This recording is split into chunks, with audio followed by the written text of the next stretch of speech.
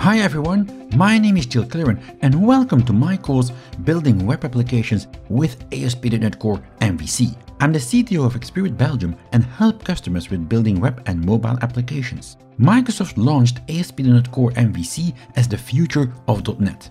Since then, quite a few updates have been released for the platform. The latest version is ASP.NET Core 3.0, released in September 2019.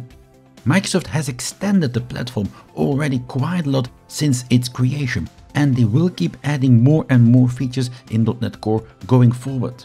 This course is aimed at giving you a hands-on way to learn about ASP.NET Core 3.0 MVC.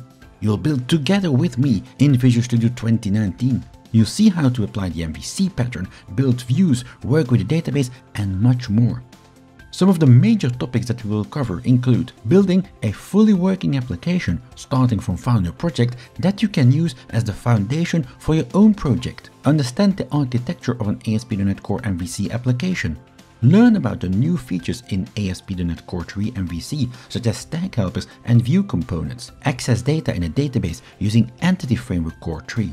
Include ASP.NET Identity to allow users to authenticate to the site. By the end of this course, you'll know how to build a full real-world application using ASP.NET Core 3 MVC using Visual Studio 2019. I hope you will join me on this journey to learn ASP.NET Core 3 MVC with the Building Web Applications with ASP.NET Core MVC course here at Pluralsight.